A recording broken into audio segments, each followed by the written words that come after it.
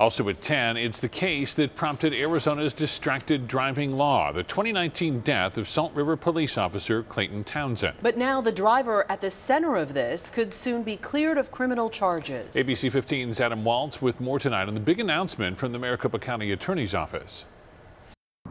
They filed a motion to dismiss all charges against the driver. The county attorney's office says new evidence paints a different picture as to what happened behind the wheel, and it wasn't texting and driving.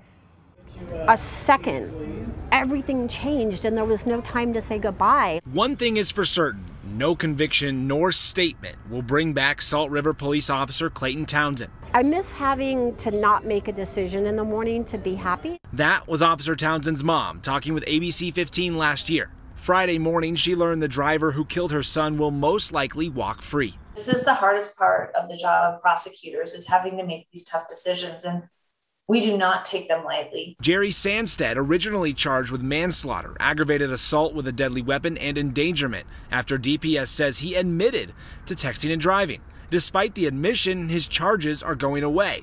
Friday, Maricopa County Attorney Alistair Adele said, quote, "Two new crucial pieces of evidence came to light after the presentation to the grand jury. First, a key eyewitness for the county who accounts for Sanstead texting and driving is not available anymore. He is actually pending criminal charges in another state. Second, medical testimony in front of the grand jury convincing the county Sanstead suffered a seizure, which may have actually caused the crash. But we have to do what we believe is ethically appropriate. And in this case, to bring charges against somebody that we could not ultimately convict in a trial, it just wasn't the right thing to do. So that's the key to this trial. The county doesn't believe that they can prove in front of a jury that Sanstead was in fact distracted behind the wheel. Now, let's not forget the impact that Townsend's death has had on this state. That crash is one of the main reasons why Arizona currently has a statewide ban on texting and driving. In Phoenix, Adam Waltz, ABC 15 Arizona.